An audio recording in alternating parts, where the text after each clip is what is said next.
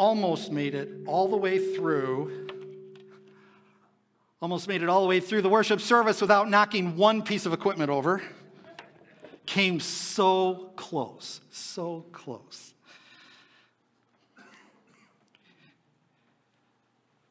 Well, again, I'm Pastor Bob Miller. We got a little ring in the house here. Let's see here. Yeah, I know the guys are working on it. And again, let me add my welcome to all of you here. Those of you who are worshiping with us in person, those of you who are joining us on our live stream, and also those of you who will be joining us, you're watching this sometime later in the week. Today, we continue our series that we are calling This is Church. And just like we are taking a fresh look as to what life should look like following the coronavirus pandemic, this is a perfect time to be also taking a look at what church life should look like and how we may more authentically and more deeply and more powerfully experience and foster Christ's presence and the Holy Spirit in our own personal lives and in the lives of our families and in the world. We've been leaning on the New Testament book of Acts for this look that we've been on, as Acts speaks to the accomplishments, the trials, the struggles, the learnings of the early Christian church. A couple of weeks ago, I mentioned that the book of Acts is also many times called Acts of the Apostles. And being Christians, our heads, oftentimes when we hear the apostles, we go to those 12, right? The 12 that Jesus named to organize the church and spread the message of his teachings. But actually it dropped to 12 when Judas betrayed Jesus. But then it went back up to, or it dropped to 11 when Judas betrayed. It went back up to 12 when Matthias replaced Judas. You can also find that in Acts, by the way. Anyway, while Acts does present a number of detailed actions involving the 12, and especially those of Peter and the Apostle Paul, who comes later, whose, I guess, addition would probably make 13, but that's not important.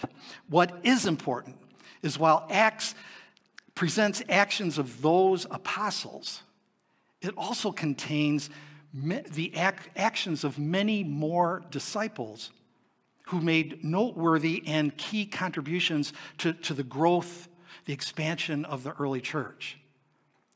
And this is not to reduce the substance or the importance of the acts of the 12 or Peter and Paul, but we would be remiss if our takeaway from reading Acts was that the early church was the result of only those 2 or those 12 or 13. So-named apostles. For sure, their leadership was crucial in getting the church started, as well as overcoming early obstacles that the church would overcome. But for sure, the early gathering and growth of Christian believers required more than the effort of just a handful of charismatic leaders that seemed to always know what to say or could do miraculous healings.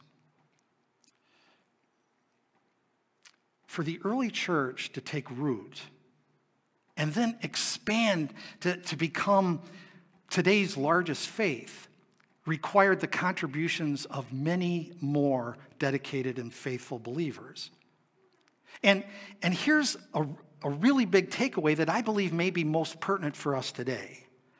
Most of those contributors, both in the early first century church and ever since, were and are regular folk. For sure, some were so notable in how they used the gifts that God gave them and in their accomplishments that they are specifically named, like the apostles. But I submit that the innumerable, seemingly imperceptible contributions made by the countless other folk were every bit as crucial and necessary for the forward movement of the church. And that's no matter whether or not the contributor knew at the time the role that he or she was playing. And so why is it important for us today? Why is all that important? Well, because we, all of us, are part of those regular folk. And while our actions or contributions may seem imperceptible or insignificant in the big picture, they are anything but.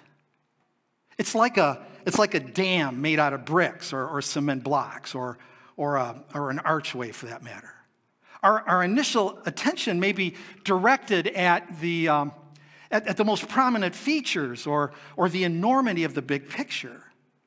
But upon closer inspection, which brick or block is okay to remove?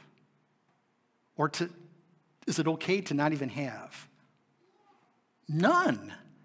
They all contribute to the strength and integrity of that structure. And while the apostles, especially Peter and Paul, get the prominent ink, so to speak, in the narrative, closer inspection identify many more characters, regular people, that without them, there would arguably be no story.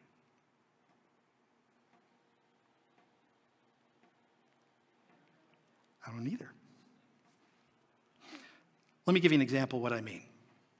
In the 9th chapter of Acts, we read about a woman whose description might be said for any number of people that we personally know of today. Please follow along as I read aloud, verses 36 through 43. In Joppa, there was a disciple named Tabitha. In Greek, her name is Dorcas. Her life overflowed with good works and compassionate acts on behalf of those in need. About that time, though, she became so ill that she died. After they washed her body, they laid her in an upstairs room. Since Lydda was near Joppa, when the disciples heard that Peter was there, they sent 2 people to Peter. They urged, "Please come right away." Peter went to them. Upon his arrival, he was taken to the upstairs room. All the widows stood beside him, crying as they showed the tunics and other clothing Dorcas made when she was alive. Peter sent everyone out of the room, then knelt and prayed. He turned to the body and said, "Tabitha, get up." She opened her eyes, saw Peter, and sat up. He gave her his hand and raised her up. Then he called God's holy people, including the widows, and presented her alive to them. The news spread throughout Joppa, and many put their faith in the Lord. Peter stayed for some time in Joppa with a certain tanner named Simon. My good friends, this is the word of God for the people of God. Thanks be to God. So, at first blush, we may see this as a miraculous healing, a resurrection performed by Peter. And it is. But the author goes to substantial length telling us about Tabitha, or in Greek, Dorcas. We are told that her life overflowed with good works and compassionate acts on behalf of those in need. I ask, do you know someone that you might describe as compassionate or overflowing with good works or working on behalf of people in need? I'll bet that most of you can. I'll also bet that there are others that might describe you that way. Anyway, it says that she made gifts of clothing for them out of compassion. In other words, she made an effort to get the people, or to get to know the people well enough to know what they liked, to know what size they wore, so that she could make them clothing that they could really appreciate. Know anybody like that? Just a regular person just doing what they do for regular folk? but in the process, making notable differences in their lives. And maybe it's not clothing. Maybe it's a plate of chocolate chip cookies or other baked goods. Or maybe it's a book that someone gave you because they thought that you'd really appreciate it. Or edging your lawn or shoveling your walkway in the winter when they did theirs.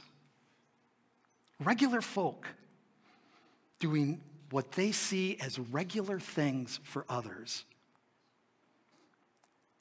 Anyway, Tabitha becomes very ill, and she dies.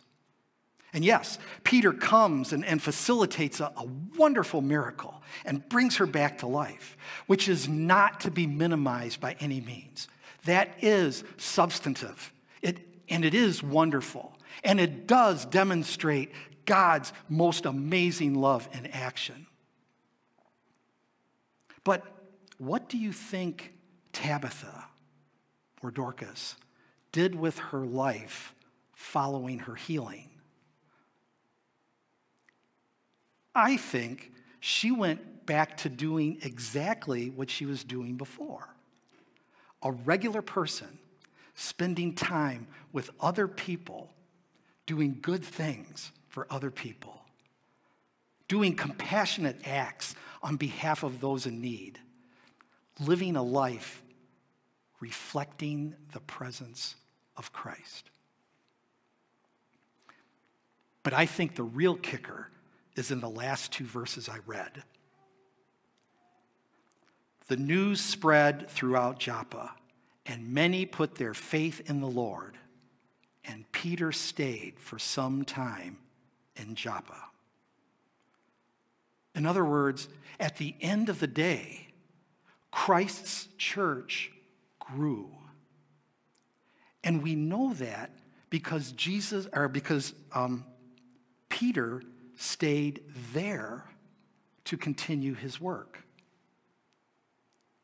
Now, thing is, it was Tabitha that made this such a story, especially knowing that the kind of person that Tabitha was.